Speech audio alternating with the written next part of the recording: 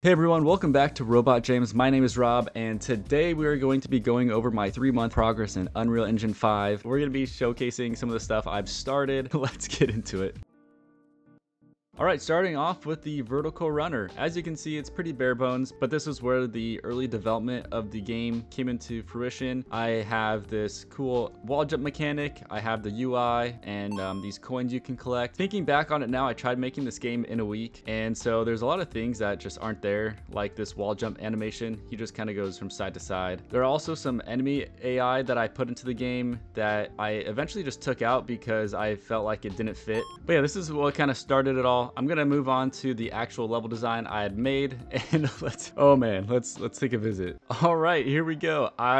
Man, this color scheme is not, I don't know what I was thinking with this color scheme, but yeah, this is the vertical runner game so far. As you can see, I have some platforms that have this elevator mechanic. If you look around, these are all basically cubes. At this point, I just started, so I basically just duplicated a bunch of these cubes instead of just using the modeling mode. Yeah, so the objective was to just get to the top as fast as possible, but we're actually gonna try, just for the sake of the video, for the sake of the showcase. All right, here we go. If I could actually play this game that I created. I did like some of these jumps that you have to utilize to get up to different spots.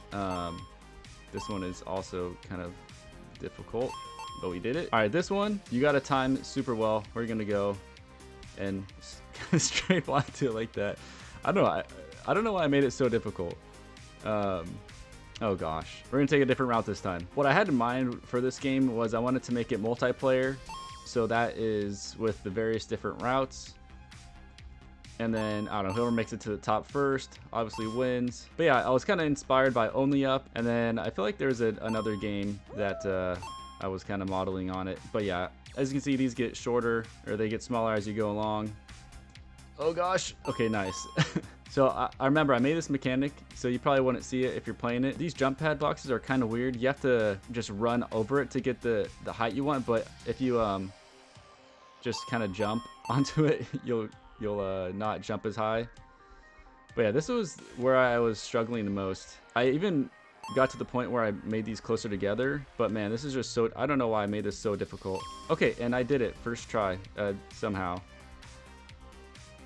All right, you guys witnessed something actually insane. I spent so long trying to get to the top. Yeah, I can't believe we did. We have everything but one coin, and I think that coin's right over there. There was gonna be like a finish line right here, but I imported the model into Unreal after making it, and it just didn't turn out the way I wanted it to. That's where I kind of stopped with the game. But yeah, I think if I were to come back and remaster it, I want to have kind of the same concept and actually finish it, because I think there is a lot of potential with this game.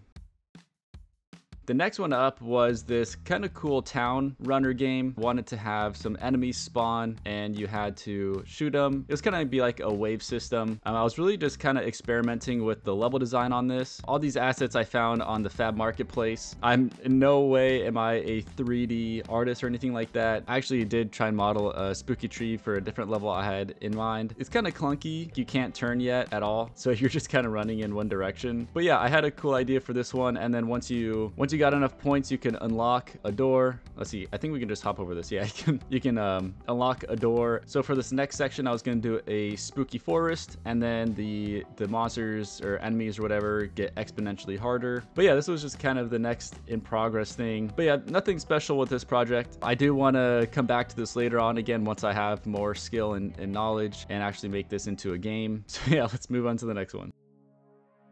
All right, moving on to the game that I have the most time spent in currently, and actually is somewhat of a game, is my UFO shooter. If you saw my last video, that was a devlog for this guy. So far, these are just kind of stagnant, but I do want these to have active rotation, and if you collide with it, then you do blow up. And same goes with this barrier, still working on that. I also want to make it so each asteroid has a certain amount of health, so you can actually, you know, destroy them. I might add some multiplayer later on down the road. I like the spacescape, it looks pretty nice. Shadows look really good, and you know, just got to continue this one and see where it takes us.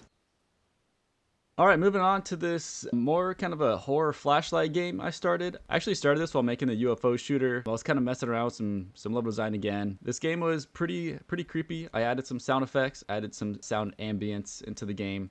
And you see the UFO just kind of just teleports right there. This is as far as I got with it. I do want to make it so the UFO shoots down like a tractor beam and then an alien spawns and then he kind of hunts you. I think that'd be pretty scary. Just kind of walking around. There's this shack here that you can actually go inside to hide if you want. I don't know. Yeah, the UFO is right there. It doesn't really do anything. It's just kind of stagnant. You can just walk in here and just chill. Might be good for like a jump scare or something. This is kind of where I ended with this one. I actually, within this game, I got really interested in some liminal pool rooms. I'm going to change the lighting in a second because I did make it so it's like dark and kind of spooky. But I don't know, something about liminal pool rooms is just kind of intriguing to me. Just kind of creepy, eerie.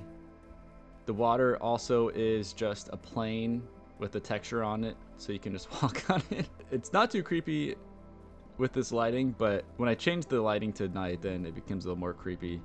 Here's like another little room. I don't know, it's kind of cool. Let's change this to nighttime. But yeah, just walking through again. Definitely a little more creepy, but for this I still need to add some like sound effects and whatnot, like the footsteps and then some water sounds. I think it'd be cool to add some like waterfalls around there, maybe on both sides or something. But yeah, this is kind of this one. I mean, it's not crazy, but I do want to explore some more pool rooms, maybe some backroom stuff later on in the future.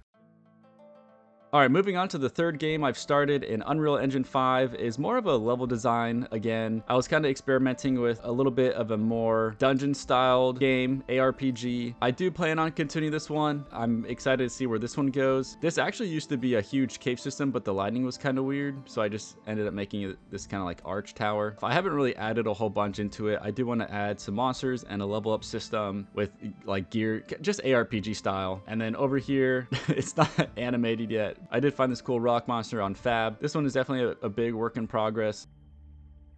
Alright, moving on to the last and final game I've started in Unreal Engine 5 is this third-person shooter. Originally it was going to be this zombie chaser, like the zombie runner defense type game. While I was making this, I got really into Jurassic Park again. I just finished watching Jurassic Park 3, and so I thought it'd be cool to maybe turn this into like a dino game. So I found this model on Fab. Still need to animate it, but so far, I mean, that's pretty scary. I kind of went around and messed with some level design again, and you know, it's kind of bringing the whole Jurassic Park vibe to life. But yeah, that's kind of it for this one. I do need to add a character for this. But yeah, this is everything I've made throughout the 3 months of Unreal Engine. Excited to see where this game development channel goes. But yeah, I really hope y'all really enjoyed today's video. Leave a like, subscribe, and let me know what game y'all enjoyed the most. And any feedback, as always, is much appreciated. I will see y'all in the next one. See you later.